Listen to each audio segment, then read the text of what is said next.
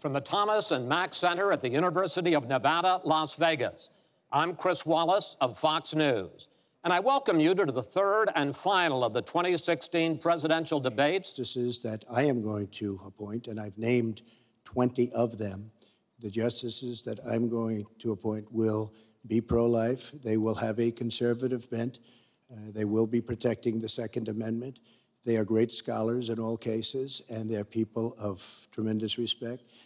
Do you want to see the court overturn? You just said you want to see the court protect the Second Amendment. Do you want to see the court overturn Roe v. Wade? Well, if we put another 2 or perhaps 3 justices on, that's really what's going to be, that will happen. He said women should be punished, that there should be some form of punishment for women who obtain abortions, and I could just not be more opposed to that kind of thinking. Mr. Trump, you want to build a wall. Secretary Clinton, you have offered no specific plan for how you want to secure our southern border. I want to build the wall. We need the wall. The Border Patrol, ICE, they all want the wall. We stop the drugs. We shore up the border. One of my first acts will be to get all of the drug lords, all of the bad ones. We have some bad people in this country that have to go out. We're going to get them out. We're going to secure the border. And once the border is secured, at a later date, we'll make a determination as to the rest. But we have some bad hombres here, and we're going to get them out. We have 11 million undocumented people. They have 4 million American citizen children, 15 million people. He said as recently as a few weeks ago in Phoenix that every undocumented person would be subject to deportation. Now, here's what that means. It means you would have to have a massive law enforcement presence where law enforcement officers would be going school to school, home to home, business to business, rounding up people who are undocumented. I have been for border security for years, and my comprehensive immigration reform plan, of course, includes border security. But I want to put our resources where I think they're most needed, getting rid of any violent person. Anybody who should be deported, we should deport them.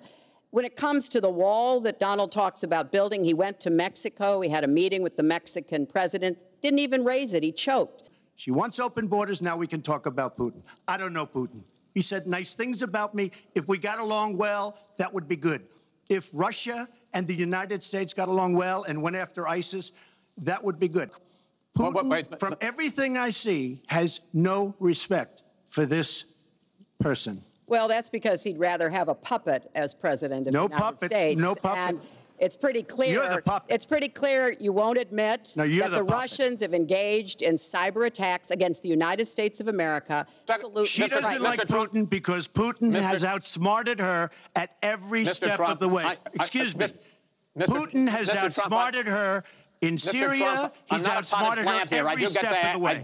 When President Obama came into office, he inherited the worst economic disaster since the Great Depression. He has cut the deficit by 2/3.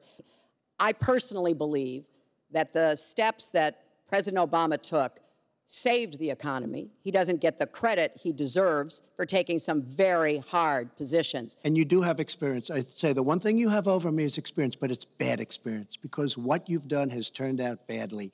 For 30 years, you've been in a position to help. And if you say that I use steel or I use something else, I make it impossible for me to do that. I wouldn't mind. The problem is you talk, but you don't get anything done, Hillary. You don't. Just like when you ran the State Department, $6 billion was missing. How do you miss $6 billion? You ran the State Department. $6 billion was either stolen, they don't know. It's gone. $6 billion.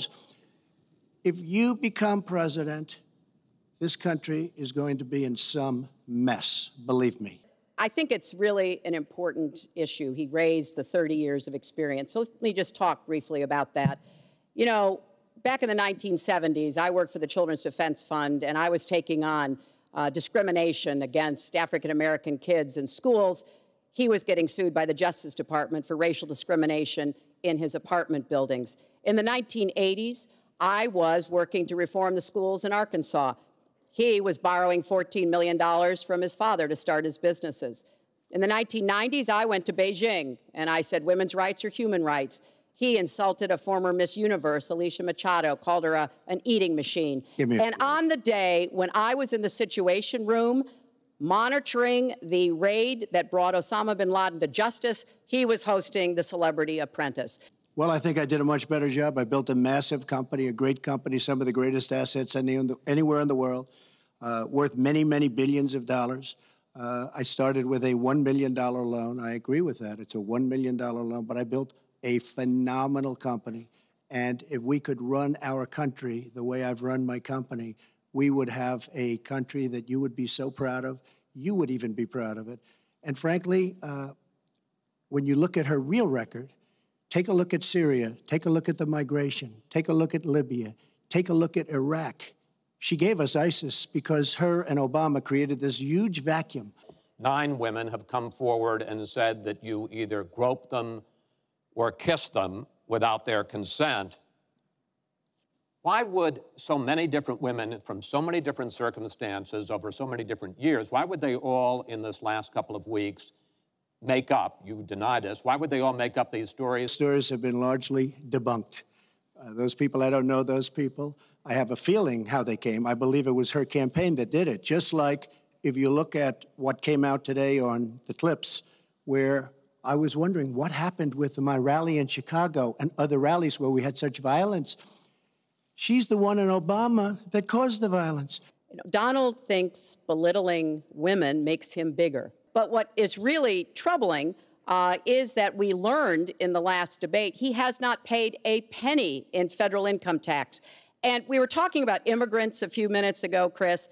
You know, half of all immigrants, undocumented immigrants in our country, actually pay federal income tax. So we have undocumented immigrants in America who are paying more federal income tax than a billionaire. No matter how hard fought a campaign is, that at the end of the campaign, that the loser concedes to the winner, not saying that you're necessarily going to be the loser or the winner, but that the loser concedes to the winner and that the country comes together in part for the good of the country. Are you saying you're not prepared now to commit to that principle? What I'm saying is that I will tell you at the time. I'll keep you in suspense. Well, okay? Chris, let me respond to that because that's horrifying. You know, every time Donald thinks things are not going in his direction, he claims whatever it is rigged against him. There was even a time when he didn't get an Emmy for his TV program 3 years in a row, and he started tweeting that the Emmys were rigged against him. Should have gotten it. This is a mindset. This is how Donald thinks. Now, John Podesta said you have terrible instincts. Bernie Sanders said you have bad judgment. I agree with both. You are the most dangerous person to run for president in the modern history of America.